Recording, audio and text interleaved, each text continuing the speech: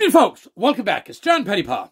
It's Wednesday evening, the 7th day of September 2022.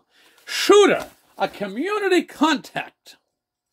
Get that? Front page of today's Halifax Herald. WILEY Coyote. He's one of the three RCMP officers that were, it was close. They were close. They were the three amigos with the mass murderer, Gabriel WORTMAN. So, one and three amigos. This is the guy that was granted the special privileges that, so they could get the truth out of him. He couldn't be quoted directly. He will not be recorded. There'll be no video made or audio recording. And not a transcript per se. It'll be a summary going out. Something like their famous foundational documents. Agreement of facts, foundational documents. Who in the name of God has ever heard of something where you're making a public inquiry on the horrific tragedy where 23 people lost their lives, and you go in with agreed statement of facts, i.e. foundational documents. Foundational documents. Anyway, the shooter was a community contact. So, WILEY Coyote says the following. Okay. RCMP officer who got to know the mass murderer years before he killed 23 people in April of 2020 considered the perpetrator, quote, a good person to have as a community contact. Now, I've been through Pettipas a few times over the years, and they're wonderful people, great village, all along economy, lower economy, Five Islands, Pettipas, all that area of northwestern Cumberland County. Fine people, finest kind. So they take in the finest kind. Now, I know in retrospect everyone look at this and it sees what he's done and probably think, I'm out of my mind.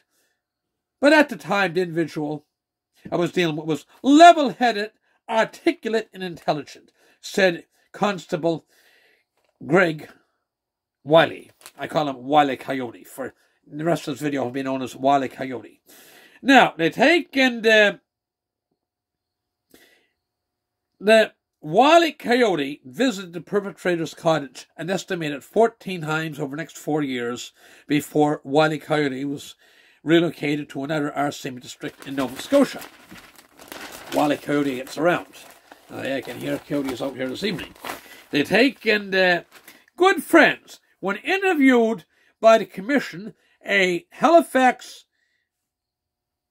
regional police officer said WILEY, alias WILEY Coyote, described him as a good friend of the gunman.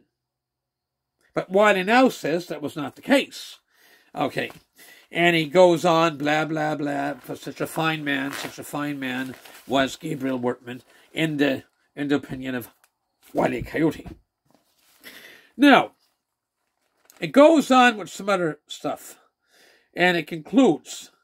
He said, WILEY Coyote said he didn't recall seeing a police safety bullet issued by the Truro Police Service in 2011 following a report that the gunman said he wanted to kill a police officer. Commissioner, this is one of the ladies, Leanne Fitch, F-I-T-C-H, said she's one of the three commissioners on this mass casualty commission. Again, Leanne Fitch is one of the three commissioners on the mass casualty commission.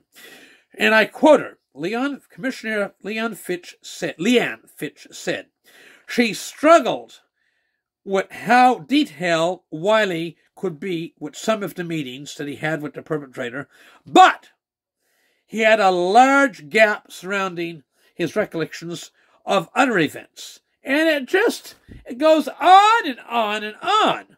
Okay, I'll wrap this up. The final paragraph in the report from today's Halifax Herald.